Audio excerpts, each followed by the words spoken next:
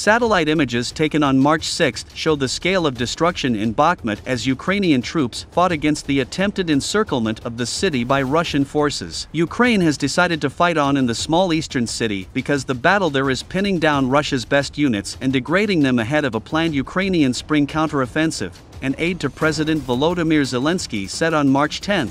Russia has made Bakhmut the main target of a winter offensive involving hundreds of thousands of reservists and mercenaries. It has succeeded in capturing the eastern part of the city and the outskirts to the north and south, but has so far failed to close a ring around Ukrainian forces. At the start of March, Kiev appeared to be planning to withdraw to positions west of the city before announcing at the start of the week that its generals had decided to reinforce its troops in Bakhmut.